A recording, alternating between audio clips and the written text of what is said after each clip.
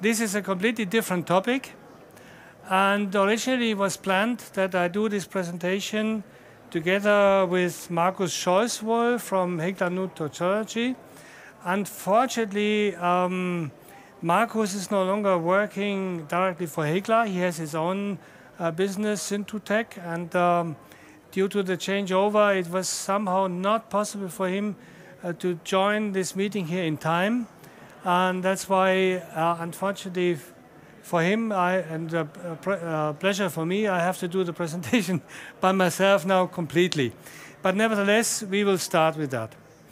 It's all about an OPC standard that we did and with the help and the aid and the support of the VDMA for the flat glass industry. I hope you know VDMA. That is this group for machine manufacturer that is working Europe-wide and also worldwide. And OPC is basic standard, open process communication, unified architecture that is existing also since ages. A standard is also following international rules, and that is on many, many machines, and we think it's important to have it here as well. So let's go into that. So,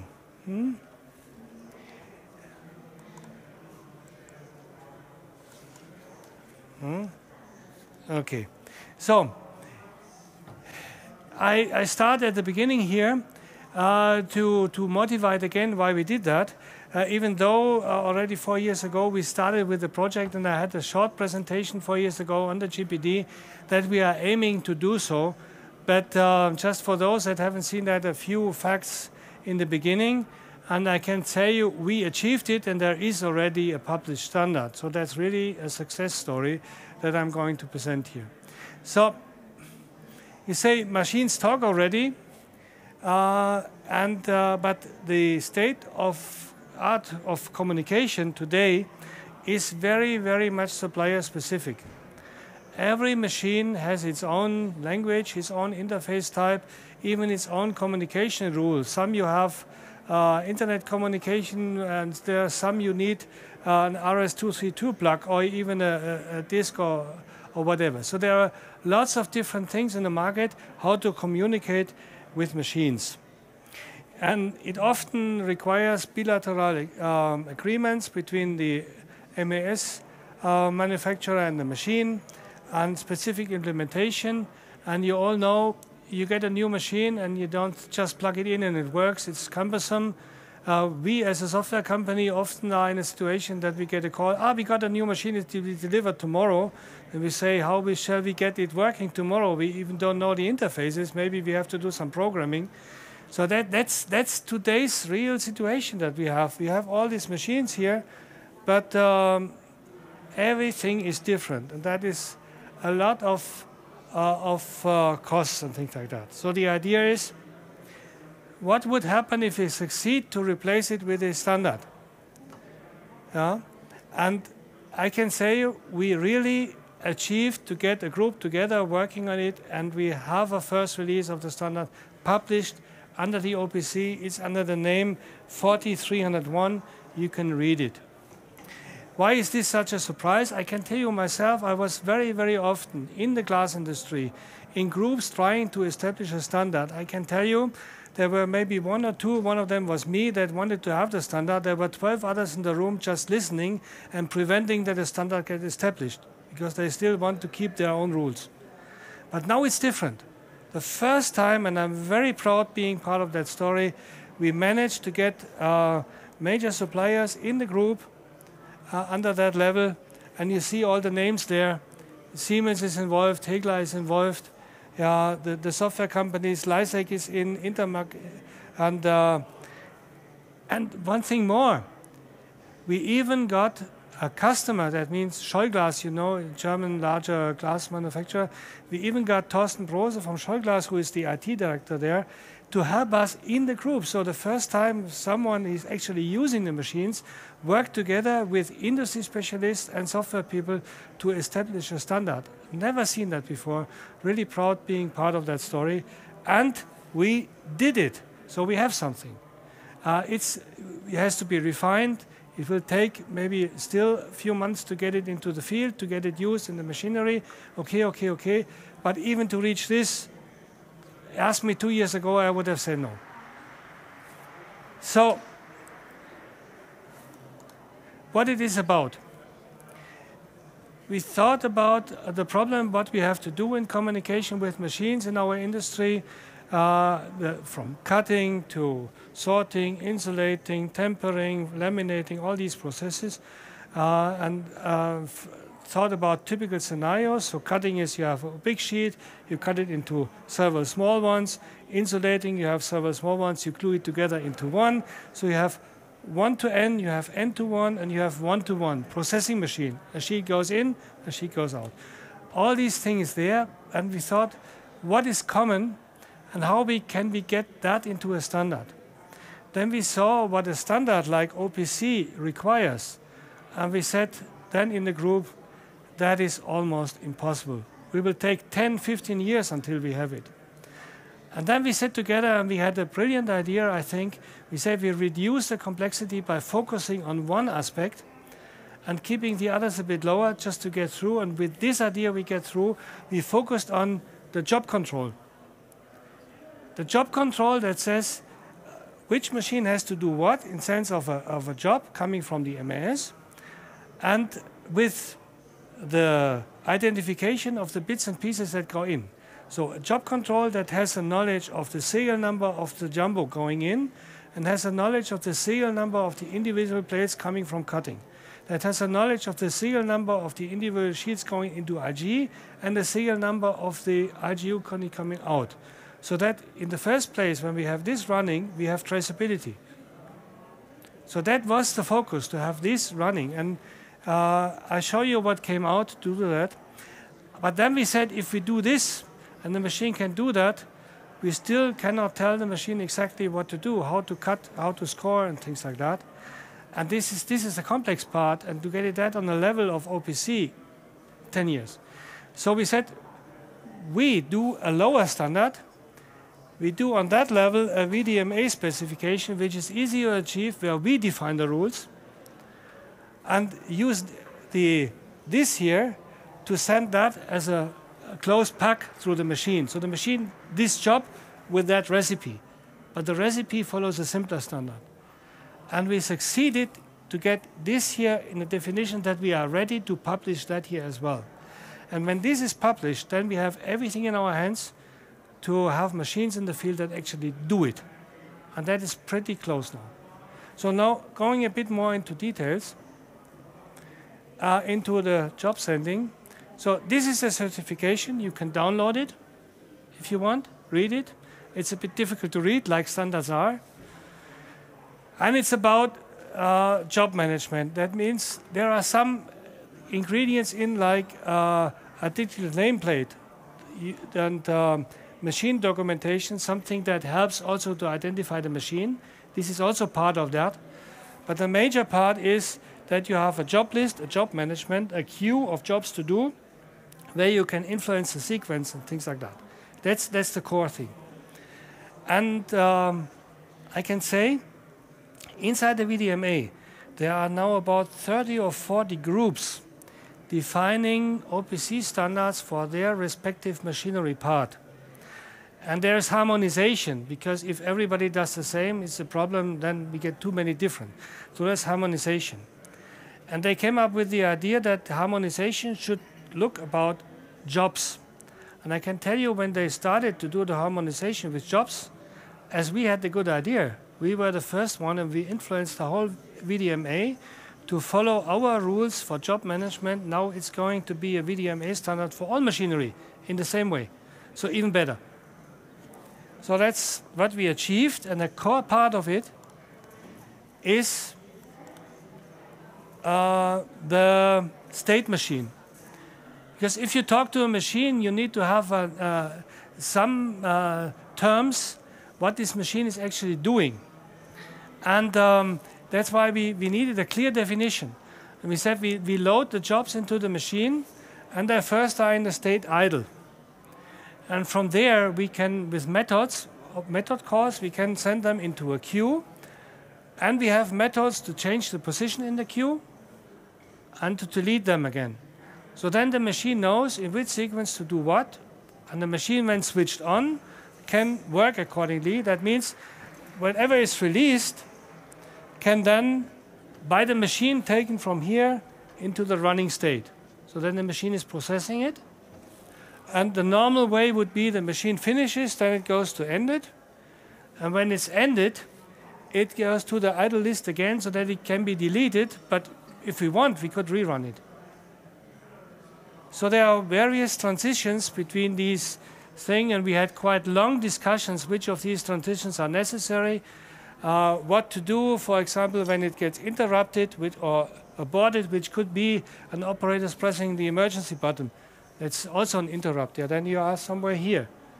Then you can go back if the condition is released. So this system doesn't need to do that. But it could very well be that after an interrupt, the decision is, well, I suspend it because I have to repair the machine. And from there, I send it back to queue and released again. So you see the key is that we have all these methods now in a way that for any machine, we are using the same commands in the same logic. That's a real beauty compared to where you are today. And there's Siemens in the group, and I think we can convince the others as well. So I'm pretty sure that some point in the future will be part of the controllers. So this here, we have to present it for the glass tech. We have written a demonstrator where we could show that we actually could send jobs from various MES systems to various machines, and they all look alike. That was just to keep the ball running and tell the people that we actually do something. And what we had there was real clients and servers connected together over the cloud. We're showing kind of a proof of concept. Okay, it's a bit of a hello world level. We are working on the next level, but we already started to refine it. And what I can say as well is, within the discussions, it turned out that this state machine here, there is a state machine following an ISO standard, which is similar, not identical, but we were in contact with the ISO organization. They agreed to extend their standard a bit, and now with their extended standard and ours, we are able to map that. So the next generation of our specification to come, where we are working on now, will be even on the level of an ISO standard, all identical for all machines, and then not only for glass, but even on a wider scope. And yeah, the specificity inside is inside the recipe definition. That is, as I said, this part. So in a few words, what did we do there? As I said, we wanted to have a lower standard, not on that high level. So we thought, what is the best human readable thing, so that even in the field, when you send those instructions, someone can print them and just read them and understand what's going on. And there we thought it should be JSON type, tag value pairs. I'll show you in a minute. We focused first on cutting, assembly, and heat treatment, because we thought that's the most important at the moment. But the way how we work and how we defined it works also for other parts. And the last recent thing is we had a real good chance to get an Italian company working for processing machines to join us, so that we are able to extend this here and even use that as a replacement for, if you know what it is, CAM-DXF. So you know there's DXF, which is a graphic exchange format used for processing machines. And there's CAM-DXF, which uses the DXF and adds instructions in text layers. Cumbersome to read, difficult, but it's not more existing at the moment. But with this, we are able to replace that. So we will have one standard going from cutting to processing, everything. And we are almost there. The first will be released soon. In that case, it's mainly driven by Gerald Feringer from Leisec and me. We two were chairing that group, driving that forward. And Gerald did a hell lot of work there as well.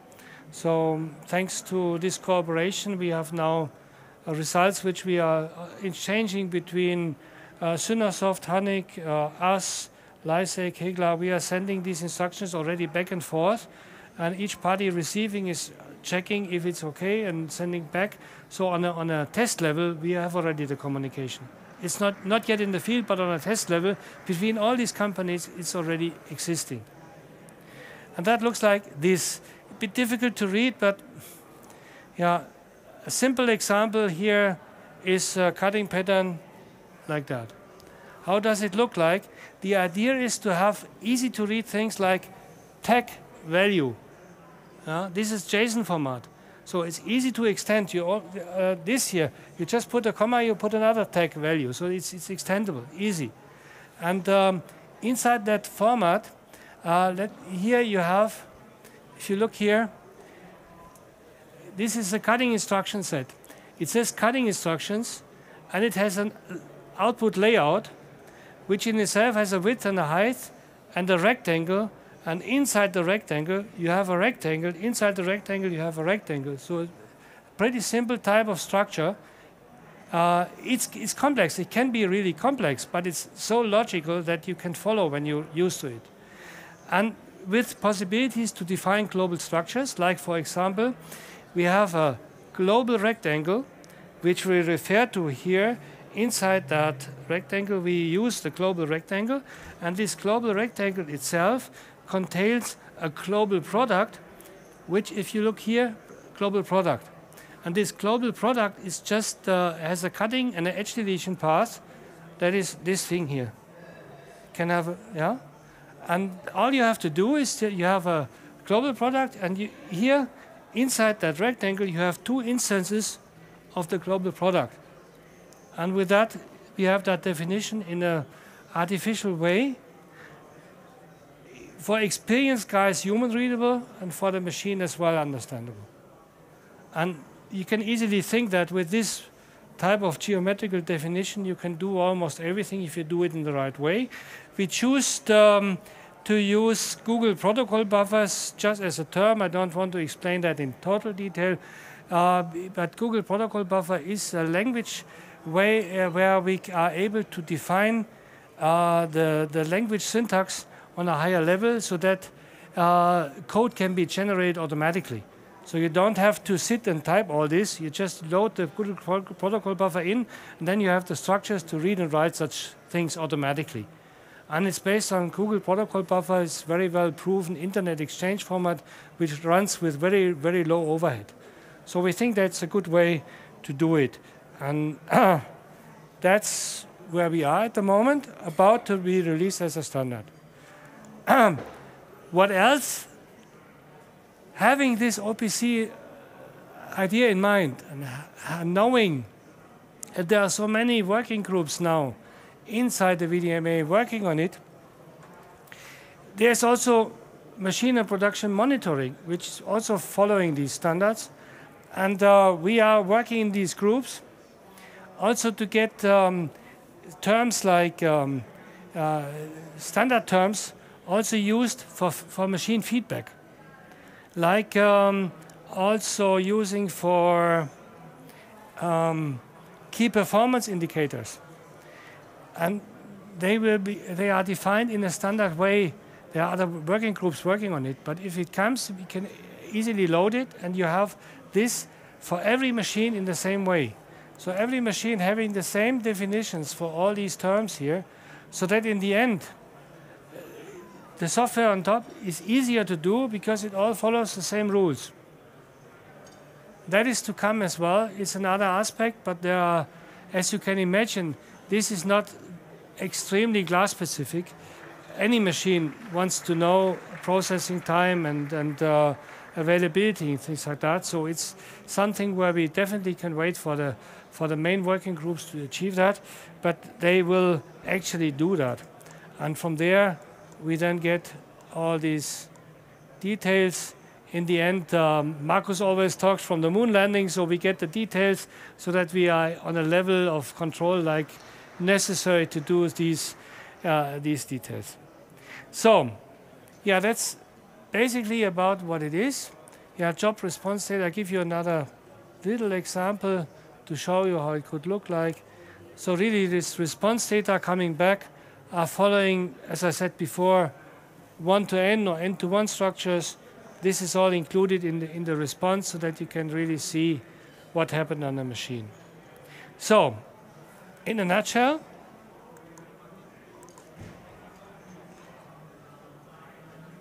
we achieved the standardization, and this is necessary if you want to go the next steps in industry. And the first interfaces actually visible in the field are in preparation. That will not last very long. We are heavily working on it. And that really saves costs and minimizes risks. And I think it's not boring to work on a standard.